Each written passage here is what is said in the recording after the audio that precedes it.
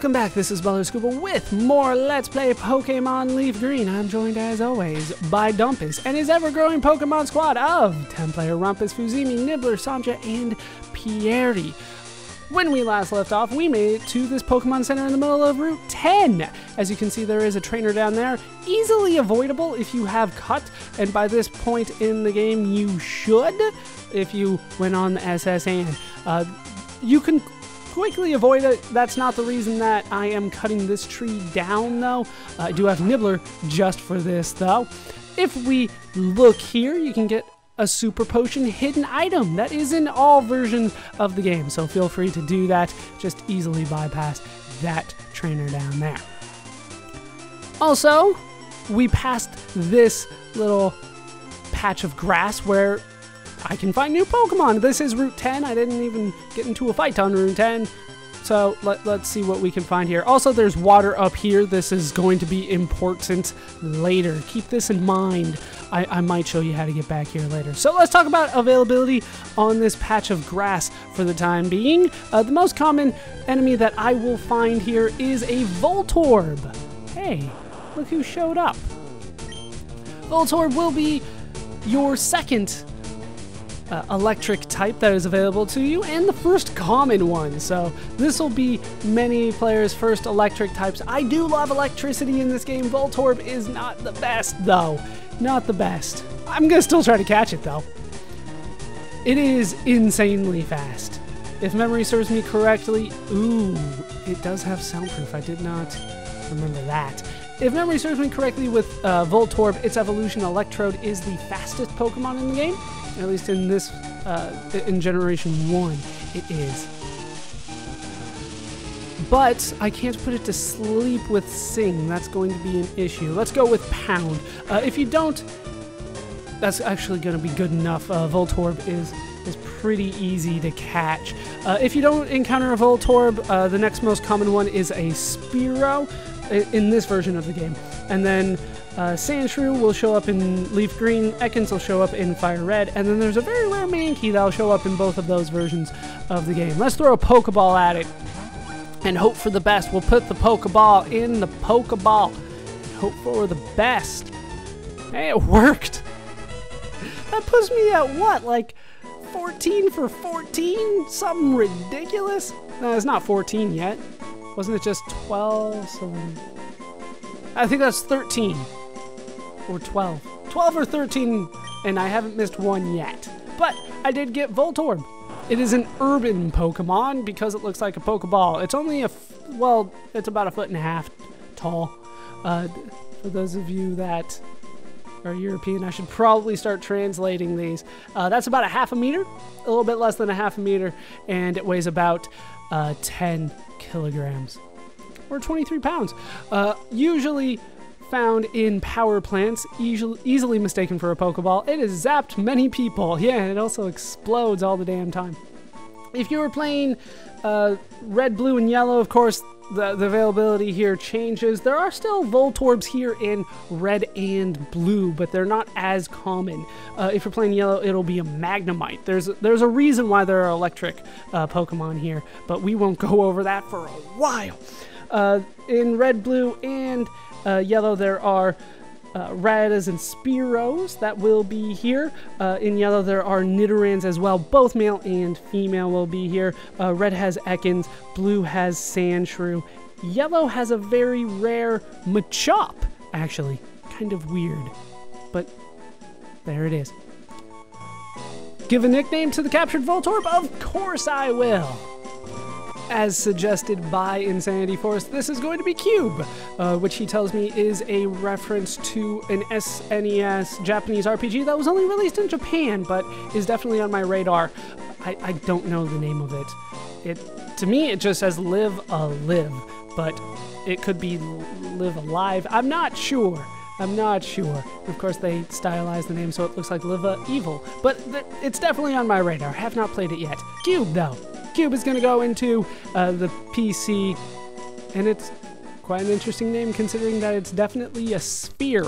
But we are not done trying to catch Pokemon for the time being. We need to go into the rock tunnel here. But just in case I get insanely lucky here, let's switch my Pokemon around. We'll put Pierre out front. Just in case. Once again, I get very, very lucky. I'm not expecting this. But let's go into the Rock Tunnel, my least favorite dungeon in all of Pokemon, because this is the reason that we need Flash. As you can see, it is very dark in here. You could maneuver around this area without Flash, but it is not recommended, and I'm not going to be doing that because it's not very entertaining. I'm just running around until I get into a fight, as you might expect with a Zubat. 90% chance of a Zubat showing up here. I was hoping that I would get an encounter with either a Machop or a Mankey, but considering how low of a chance those are of showing up, I'm not too surprised. I don't really want to catch another Zubat, to be honest with you. I'm still trying to be convinced that I want to use my original Zubat, so I'll give it a shot. I'll give it a shot. I could always use more Zubats. Why not? It's just a Pokeball, possibly. I'll give it a shot. But there is also a rare chance that an Onix will show up here. But like I said, rare, so don't count on it too much. That is, of course, for these versions of the game. Oh, it's actually tankier than I thought. Either that or, well, probably Pierre just doesn't have a very good attack stat. I don't want to risk a headbutt. I just want to catch it. I don't want to kill it. It goes for Astonish, which is super effective, but it doesn't do all that much. All right, Hypnosis landed twice for me. I will take it. I will take that. All right, fell asleep again. Oh, what am I doing? No, throw a ball at it. We will throw a ball at the Zubat. Sure. Why not have another poison flying type? You know, it was occurring to me recently that there's no such thing in this game as a pure flying type. And I believe they don't even bother doing that until like Generation 5 and one of the legendaries do it. And that's still the only pure flying type. Everything else is flying is secondary. I always thought that was kind of weird once I thought of it. All right, give a nickname to the captured Zubat? Indeed, I will. As suggested by Daniel Solomon, this is going to be Dan the Man. And my streak of never losing a Pokeball continues. I still want to go over that graphic at some point. All right, let's just get out of here for the time being. As you can see, the tree magically grows again. I'll just cut my way through it, and we will deal with that trainer in a bit. So now that I have 3 new Pokemon to show off, let me go get them all in my party so I can at least show you guys their stats and stuff like that. Grab the Pokemon out of the box. Let's take a look at them. I also brought out Bebo so I could compare him to Dan the Man, or sorry, compare her to Dan the Man. Now I have a breeding pair of Zubats, just what I always wanted. All right, let's take a look at Ruckus first. Ruckus is Jolly. That will increase Ruckus's speed, but lower special attack, which is honestly fine. Lowering the special attack is perfectly understandable for a ground Pokemon. It's not like Ruckus had a good special attack by any means anyway. So, Jolly, not bad. Its ability is Sand Veil. It ups evasion in a sandstorm. It is actually up by 20%, which is not all that much considering, especially since a sandstorm is rare and usually requires a Pokemon's move to initiate. So we probably won't be seeing very much use out of that ability no matter what. As you can see though, its attack and defense are pretty damn big. They're double the special attack and special defense. And speed, not so great. What would you expect from a mole? Do they actually say what it is? Well, it's technically a shrew, I guess.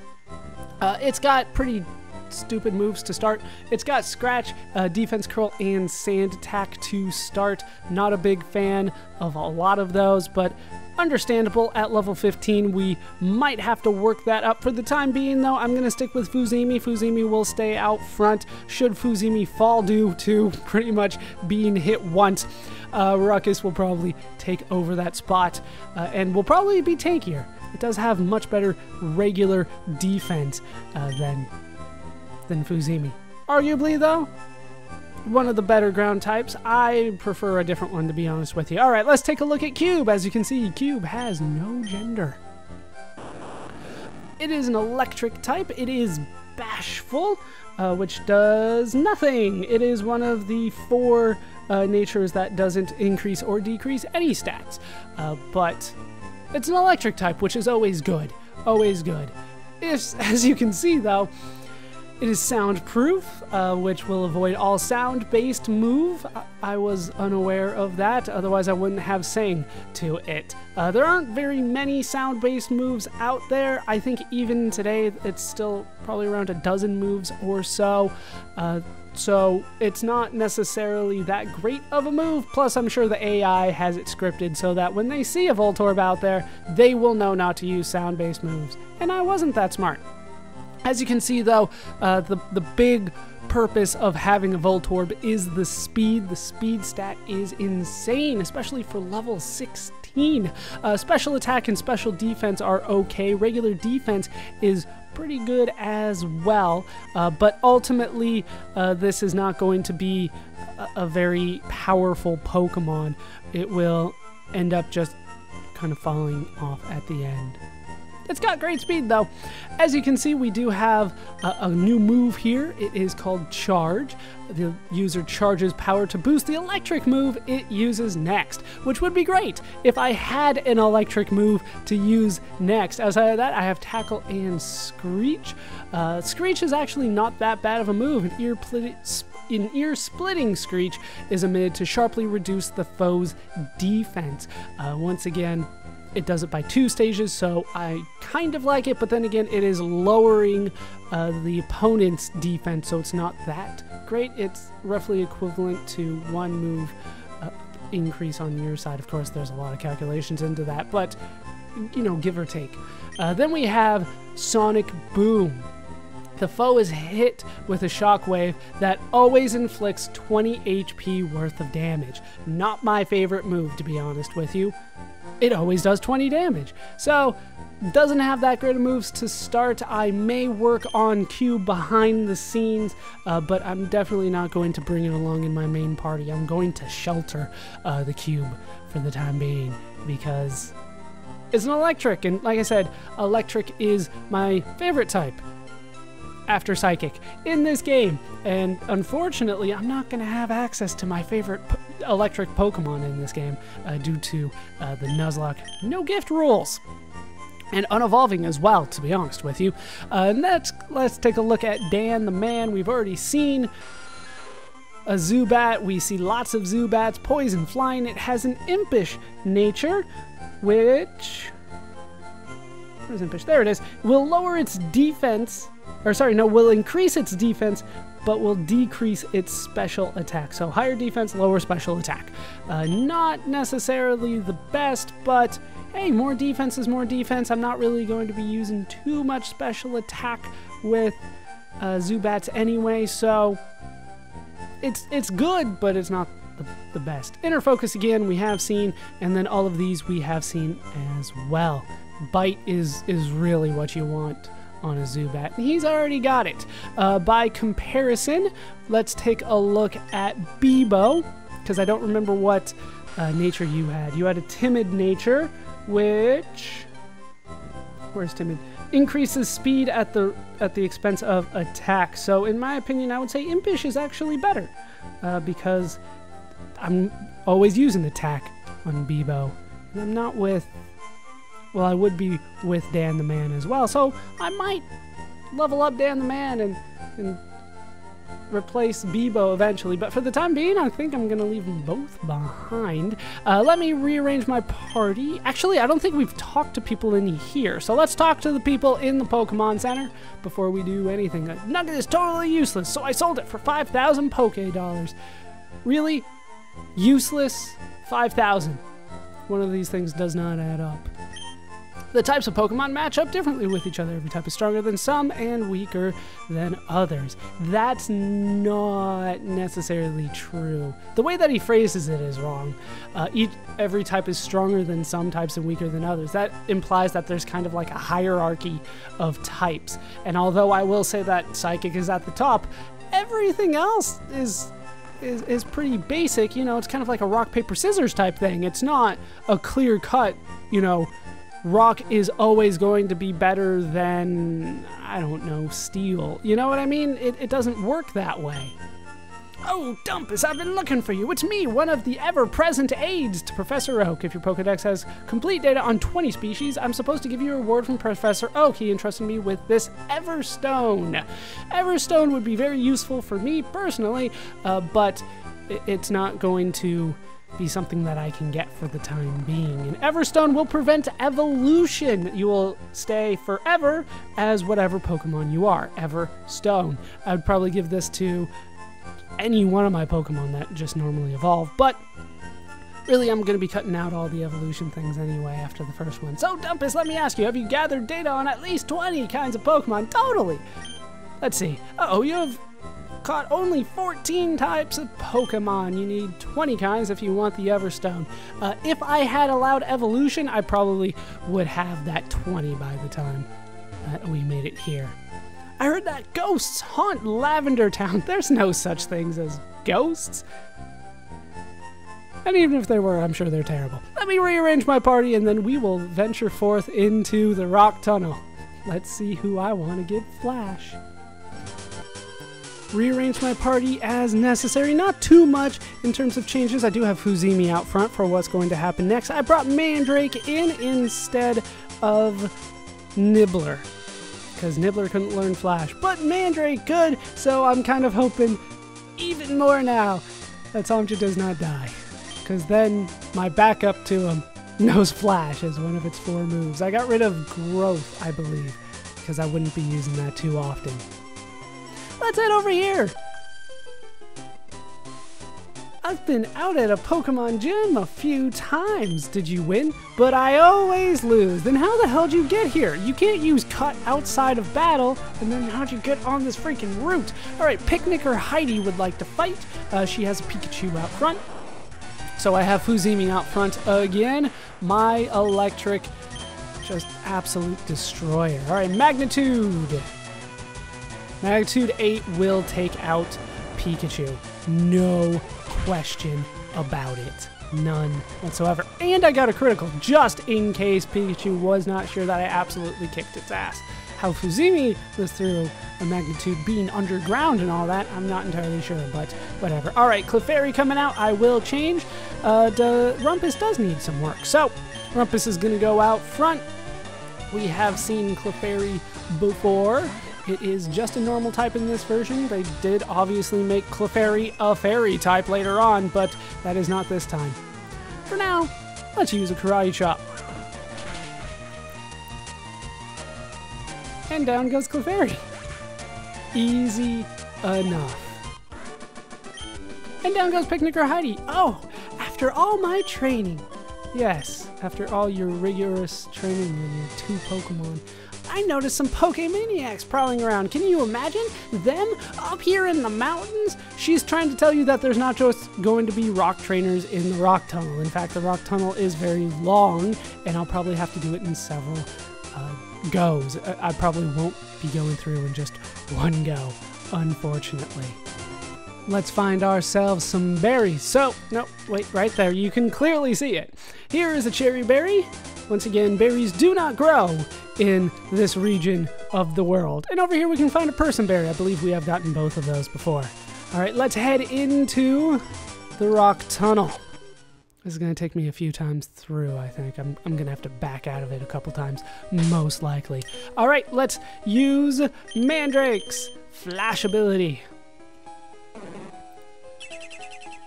And as a result, we are able to see what the hell's going on around here, which is always nice. Plus, there are fights.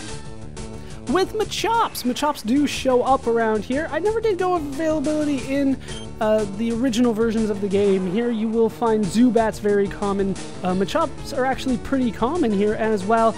And then Onyxes are common here too, but only in red and blue on this floor. And then Geodude, very common as well, but not in this version. That makes me so mad.